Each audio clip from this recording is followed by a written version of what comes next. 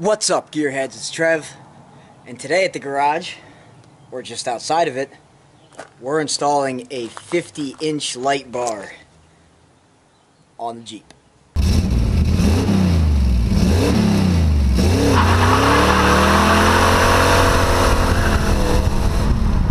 This is another episode sponsored by Auxbeam. Go check them out. Auxbeam sent me this 50-inch light bar to test out across the windshield of the Jeep. We got the bar, they sent me the brackets, and this is their relatively new triple row LED. If it's anything like their headlights, it's going to be bright. Auxbeam does also make the brackets that you need to mount the 50-inch light bar. It's going to utilize the existing bolts, Torx, Y, Jeep, Y, and mount just like every other Wrangler light bar mount that you've seen. Nice little bonus though, they send you some felt padding to stick on so that you don't have to worry about rattles and squeaks. That'll be nice, and it's already got holes punched in it for the bolts. Not looking forward to taking those out.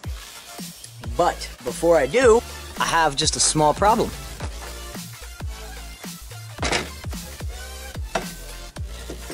This has to come off. Now actually, one kind of saving grace thing about this is, if you guys remember, I had to reposition my snorkel because of a misunderstanding with Australian directions. I don't know what the hell a guard is in Australia, but apparently it's a multi-purpose word. And carefully position the snorkel body onto the guard. Where is there a guard? So this is actually spaced out a little bit, which is pulling on these. I don't know if you could see that quite in the camera, but this is being pulled out. And, you know, I had to re-drill for that as well. So, two good points. One, this is going to cover these oopsie holes. Two, it's going to take up the space that's pulling on this and level everything out. So the whole snorkel will actually be gapped out where it needs to be for this plate and that one. So that'll work out great. The only downside is I have to drill holes in my brand new bracket, but that's okay.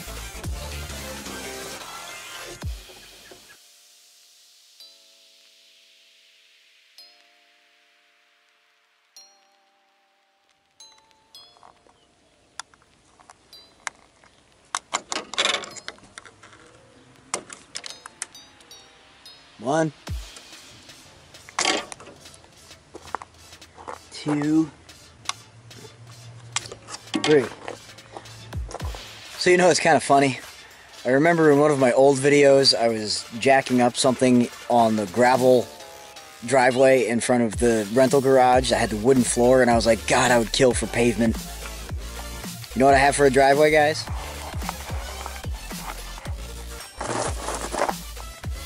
Luckily, it's smaller stone, so when I drop something like, oh, I'm looking in the wrong place. Oh, crap. I was just about to say, so when I drop something small in the gravel, it's easy to find. But now I can't find it! Where did it go? Where did it go? I probably kicked it. Oh my God! Does anybody see another one of these? Well, damn, if this isn't an open mouth and insert foot moment. There. There it is. Okay, so this is small, but I'm not lying, it still is at least a little bit easier to find stuff in this gravel driveway than it was at the rental garage. Maybe YouTube will make me enough money someday that I can pave this one. That would be nice, actually. That'd be very nice. Let's get back to work. Look how wavy some of those holes are. That really was putting a lot of pressure on that.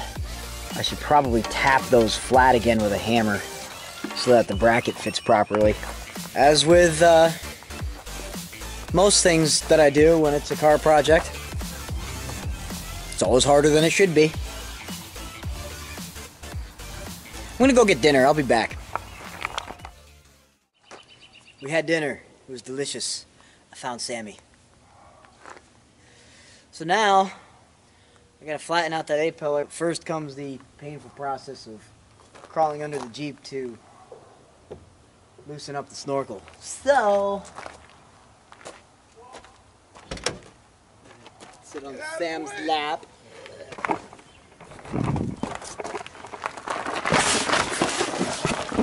Yeah. 2 studs in there somewhere. You know, I remember not having a whole lot of room to swing the ratchet in here either. I need a deep socket. Well, you're having a hard time getting up. Is that a sign that you might be getting old? Wonder how much crap's gonna dump out of this hose that's been sucked in here. Probably a good idea to take it off once in a while just to clean it. Hey! Oh! Still crud. Hey, that's pretty good actually. That's saying a lot. Holy cow! Maybe I should clean the side of the Jeep right there. It's been a while. You'll never know there was a snorkel there. It's a large gaping hole there. The dirt. Okay, well, quick detailer to the rescue. We'll clean that up before we put it back together. So, here's the part I really don't want to do.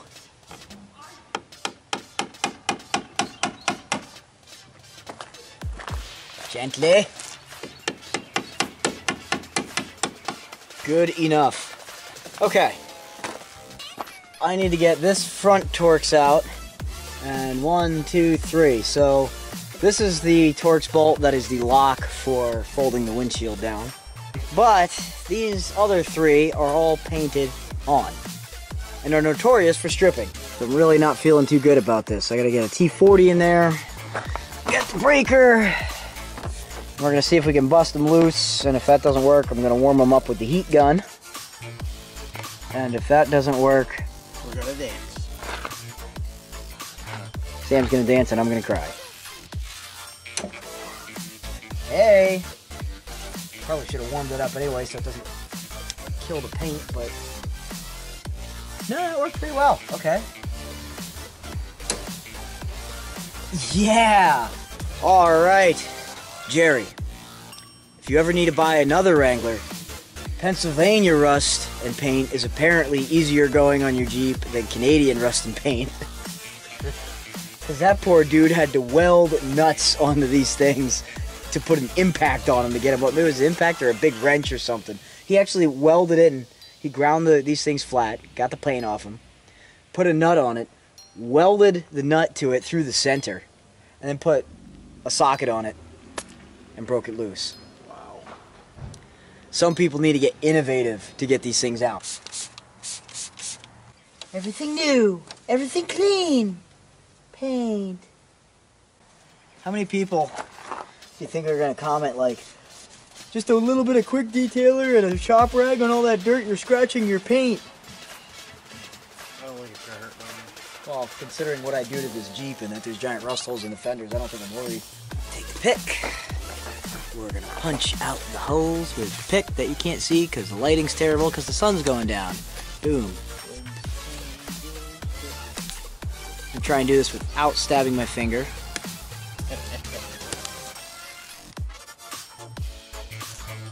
Now, I need to put this on. I don't think they're gonna be long enough. You sure it didn't go with bolts? Yeah. Yeah, I'm sure it didn't come in bolts. Yeah, they're not gonna be long enough. Well, isn't that interesting? That sucks. It does suck. Yeah, they're not even close. Yeah, and actually that's the other thing too, is the way these bolts are shaped. These aren't countersunk anyway. So the way that tapered bolt is, it won't sit flush anyway. So I need more of these bolts. What's up, guys? So, bolt problem solved. We established that the factory Torx tapered bolts will not work to reach through the bracket to bolt in. However, the bolts that are for the lock will work to lock the windshield frame up. So,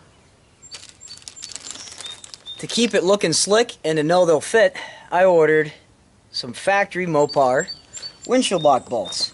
Now I'm going to be one short on each side because these only come 2 at a time since there's only 2 on the vehicle.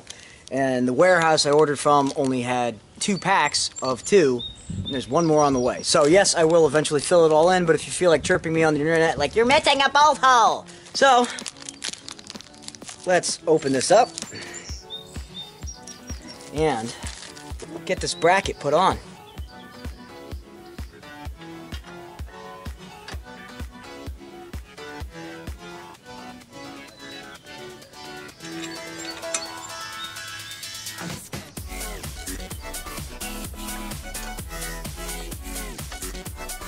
Almost looks factory. Sweet. Nice thing with these factory bolts too is they come with this little nylon washer on them. Keeps everything nice and protected.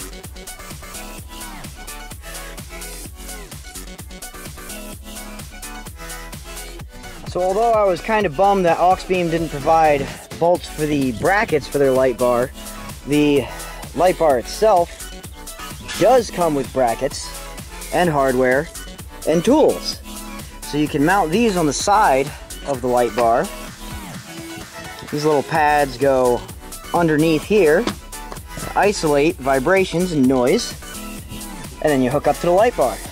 You could bolt down onto whatever setup you have. Some guys will just actually run, like if you have a truck or something, you run a plate right across the top of the roof for your mounting point and drill right in.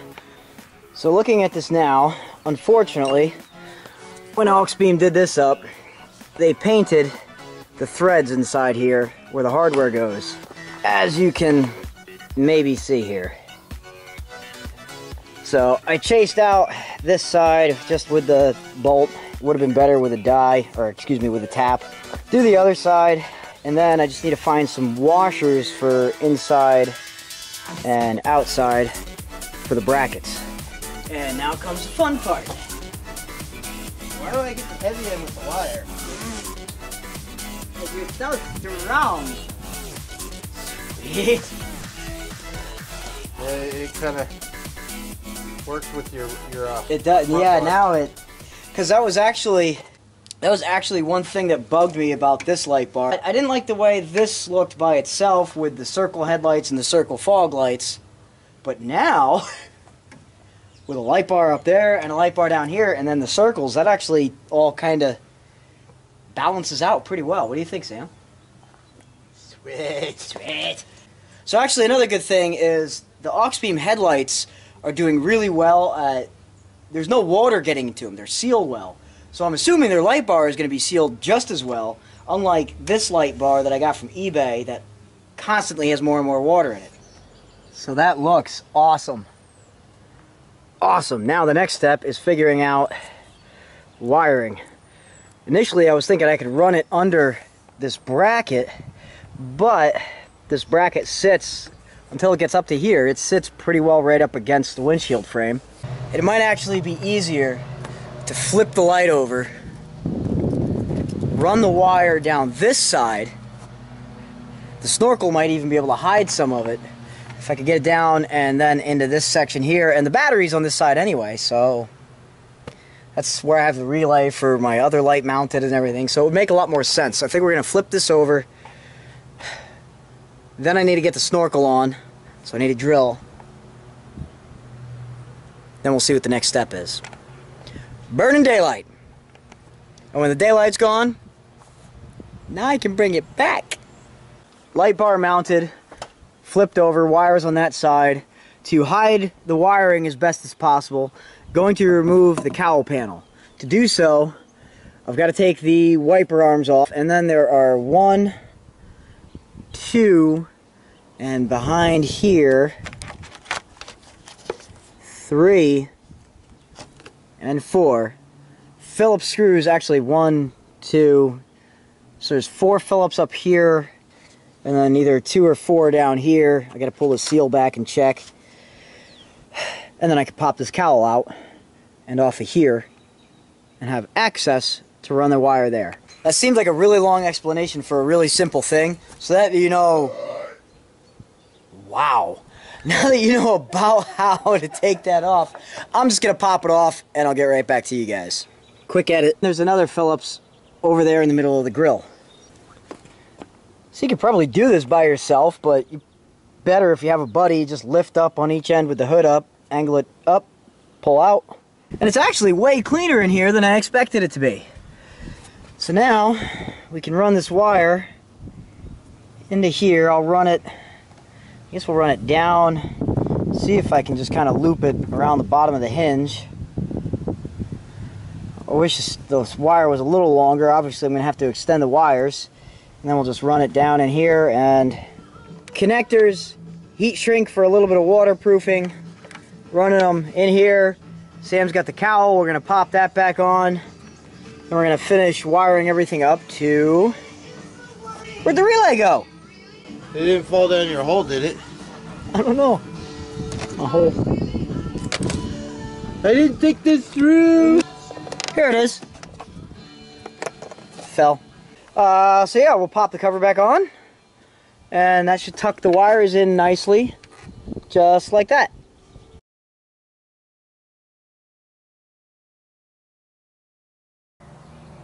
So here's the deal. I need to get the snorkel on. Then, all I need to do is finish the wiring for the light. I've got a couple issues that I might address later, but I just want to finish getting everything hooked up. So, stay tuned. I'll be right back. So I'm back. Pretty sure I got the lights done. Now it's just a matter of finishing the snorkel, getting that on, but I wanted to give a little update. This looks like a wiring mess. It's not as bad as it looks. I really want to reroute this section because this is getting pinched. I'm trying to protect it. This is going to cut through eventually. It's bending the seal. I got to figure out something better here.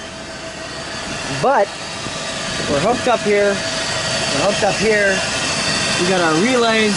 This is for the light bar we just installed. This is for the little light bar that I had before. All my wires are following the factory loom so that at some point I can run loom over it and make everything look all nice and tidy. If I get real brave, I might even put relays in the relay box because there's spaces. Now as for the switch, I tied into the same switch for the little light bar. I ran the signal wire, which comes from the headlights, to the same switch here. So, that basically means that as soon as I flick that switch, the top light bar and the front light bar should come on at the same time. The headlights have to be on. Right now, that's ambient lighting. I turn the headlights on, and then flick the switch. Let's see what happens.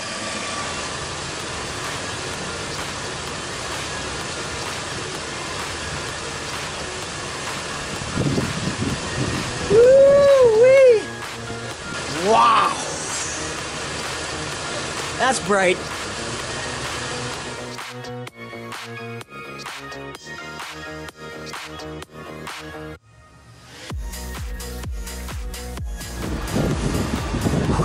How's my face lit up? Wow. This is gonna be pretty interesting to see at night. Sweet. So I'm gonna put my interior back together. Then I'm good to go on the lighting, and the only thing I need to finish up is getting the snorkel back on, so I'll catch you in a few. Snorkel's hooked up, it's loose at the bottom. Here comes the scary part. Mark the holes to drill. Brand new bracket.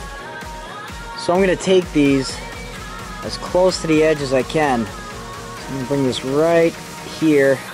It doesn't quite sit flush or right like I had hoped it would. Actually, you can see that's pretty bad. But you know what? I'm just going to roll with it. Drill my pilot holes.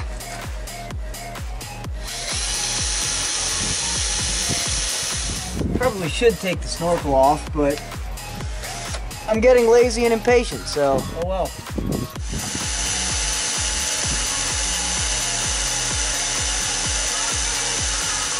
Well, I know my drill bits are worn out, but I gotta give it to Auxbeam. It's a pretty thick bracket.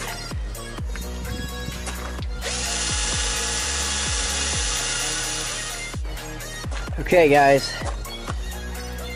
this is in, and I think I drilled a third set of holes in my A-pillar because the position changed slightly again. So this poor A-pillar, I'll be really shocked if it doesn't rust out in the next couple of years. We'll see, but snorkel is now mounted. All I need to do is tighten up the bolts down on the bottom here, and then this project will be done. It's taken a lot longer than it should have. Okay guys, I know you can't see me, but I'm done. Finished in the dark. Or is it dark?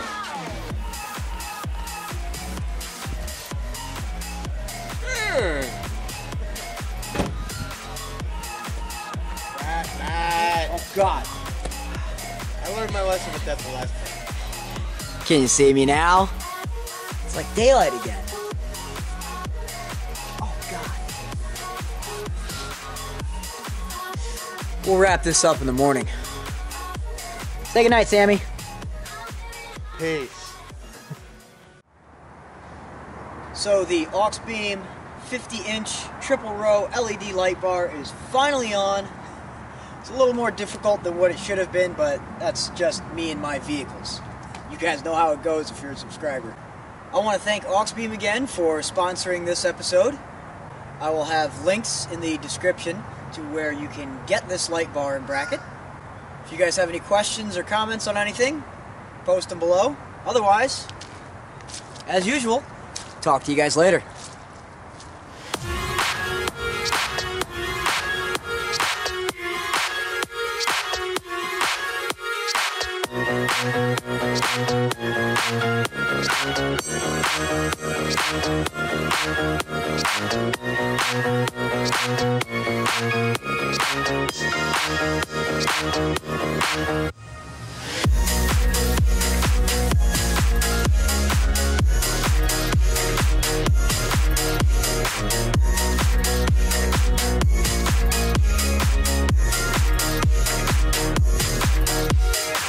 We're dreaming on and on, we're dreaming on and on. We got the windows down, we got